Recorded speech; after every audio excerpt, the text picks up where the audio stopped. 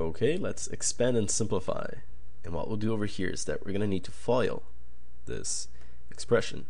So we're going to multiply first times first, outside, inside, and last.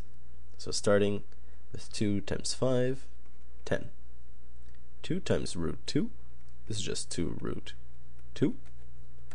Then negative root 2 times 5 is negative 5 root 2. And finally, negative root 2 times root 2 will be just negative 2 times 2, 4. So we get 10 plus, or actually, 1 second, here we have 2 root 2 minus 5 root 2.